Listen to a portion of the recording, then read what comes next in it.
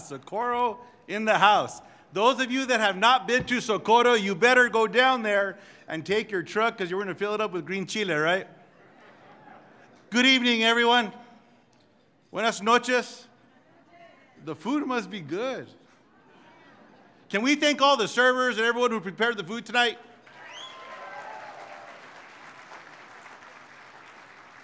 And how about Domingo Garcia? Can we please give him another round of applause? It's an honor to be with everyone here tonight. I had a chance to visit with our friend Domingo earlier in the week where I had the honor of joining the 50th anniversary of the educational initiatives of LULAC with hundreds of thousands of kids and millions of dollars that have gone to scholarships. That's all of you. Can we give you a round of applause? And Domingo me preguntó, he said, look, can you come on by Friday night? And I said, sir, if it's not an inconvenience to everybody and you're asking me, absolutely, Domingo, I'll do anything I can to help you and support you. And so here I am. It's one of those moments, and I was sharing this with some of the leadership from the Army earlier, that you find yourself in rooms on occasions and you pinch yourself in trying to figure out how you were invited, how you were able to partake. Because growing up, I was seated at a table in the back if I was lucky, maybe sitting with mom and dad, and that was the only reason I was invited. And hearing these incredible speakers and being inspired and the motivation that would come out of the work of everyday friends from all over America that were standing up for justice, making a difference in the Latino community.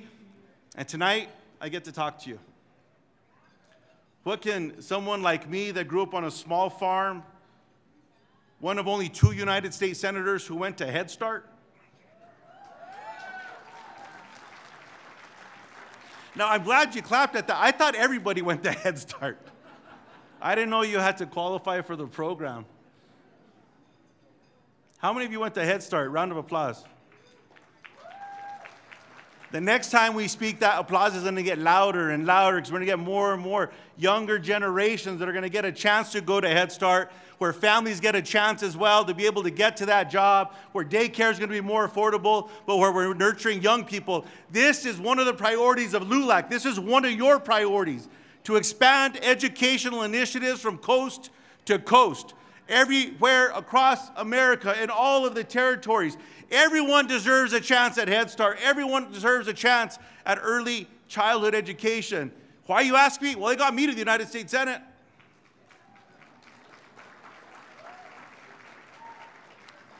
I'm very proud of that growing up, my father, who was a state representative, some of you know him, he served as Speaker of the House here in New Mexico.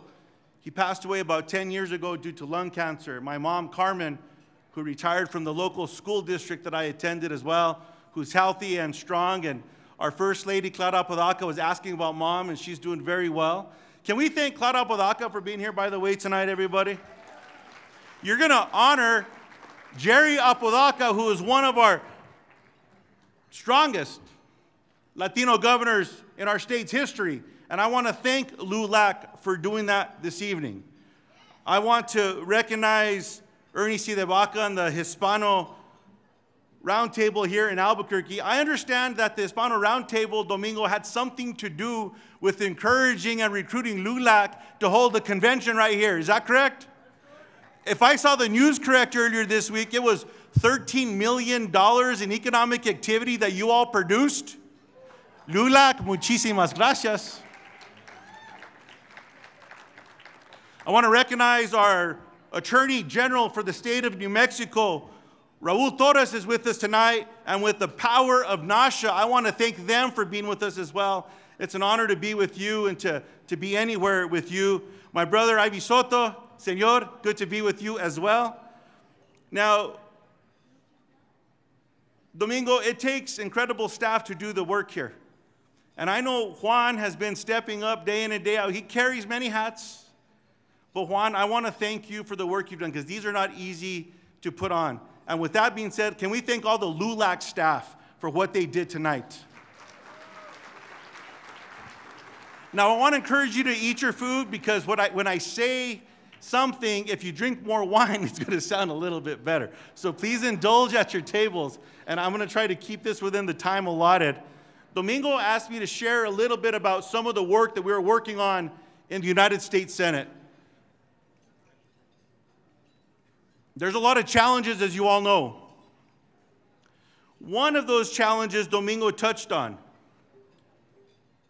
You know, there's been a lot of people across America, and there soon will be around the world, that learn more about Dr. Oppenheimer and the Manhattan Project.